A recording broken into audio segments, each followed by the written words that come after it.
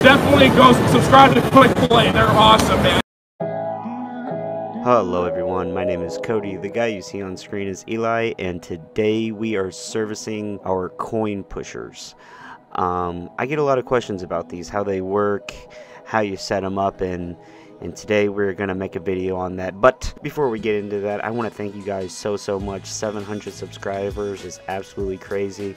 We're going for 1,000, so whenever we get that, we're going to do at least a $150 giveaway. But let's get right back into this video. So we're opening the door to this coin pusher, and this is at a seafood restaurant, and it does really well, as you can see. Did very nice. So yeah, throughout this video, I'm going to kind of show you guys on ways that we set up our machine and ways that we try to make a little more money doing it, such as trinkets, like putting keychains with money attached to them, and $176.25.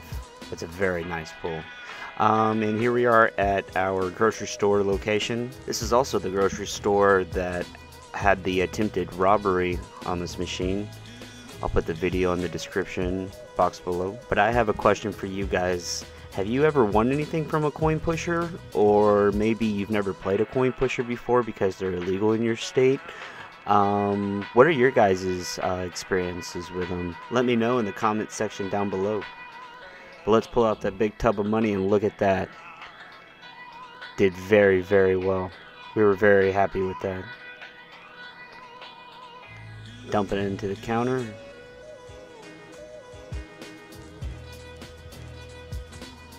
Look at her go.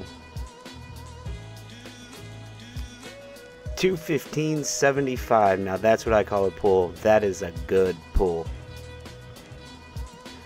Now we're no strangers to walking into an empty change machine, so let's open this thing up and fill it full of quarters.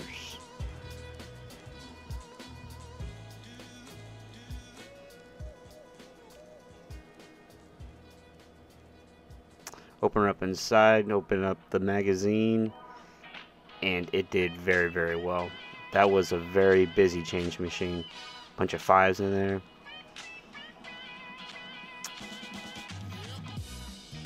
Completely empty hopper.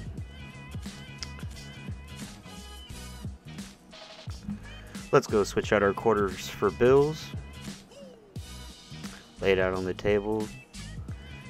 And all the quarters from the coin pusher. I believe that was $90. I could be wrong. Turn off the change machine before you dump them into the hopper. Let's go ahead and dump them. Now, keep in mind, whenever we pulled all the quarters from the coin pusher, we then switch them with the bills that we got from the change machine, thus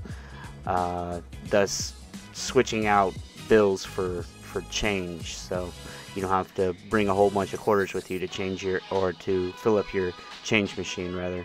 Turn it back on, lock it up, and it doesn't have the little light shining, so that's when you know it's good to go. Now that we have that all cleaned up and looking good, let's move on to our next clip, which is us delivering our other new Silver Strike to a gas station location. I didn't mean to rhyme there. Gas station location. And if any of you guys were wondering how much these coin pushers weigh, this one specifically weighs 200 pounds. This is the Silver Strike Deluxe, so this is the coin pusher that has all the bells and whistles. So we're going to start setting this up, but first things first is wiping it down. Now, I didn't include any footage of us cleaning the machine because I think that kind of stuff sort of gets repetitive. If you guys want to see us clean the machines, we certainly can. I just didn't think it was very interesting material that you guys would want to see. But as you can see, Eli is dumping in a whole bunch of quarters. Now that's about $170 worth in quarters, and that's a little too much too. We actually still brought some home with us, so I think we used about maybe $130. Now, coin pushers can vary from size to size depending on which model you get. In between unique vending concepts and McGregor, all these things can vary on how many quarters it can hold on its field. But yeah, on this one specifically, it was about $130, I'd say. But yeah, Eli's putting them at the top and bottom. The bottom is pretty thick, and he even dumped out the rest of them. He'll end up pulling up quite a bit more, but just to kind of get a good feel of filling up the machine, because nobody wants to play an empty machine. You know, whenever you walk up to one of these things, you want to see stuff about to fall off the edge, quarters that are about to fall off the edge, so that's really important. But if you look down here, this is how we actually get paid. This is how we make money. There's these little slots, and I think I get a little bit of a better shot. You see that right there? See, quarters fall through there, and that's where we get paid. So whenever a player puts a quarter in, it'll drop and push quarters into that hole. Thus we get paid, and so does the owner of the store, because we do a split.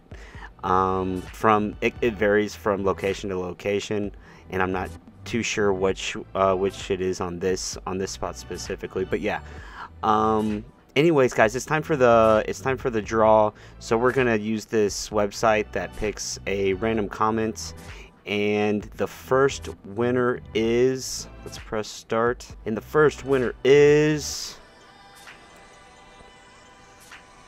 Clawmaster 360. Congratulations, Clawmaster 360. We'll be sending out that prize to you, and good job. Let's see who wins next.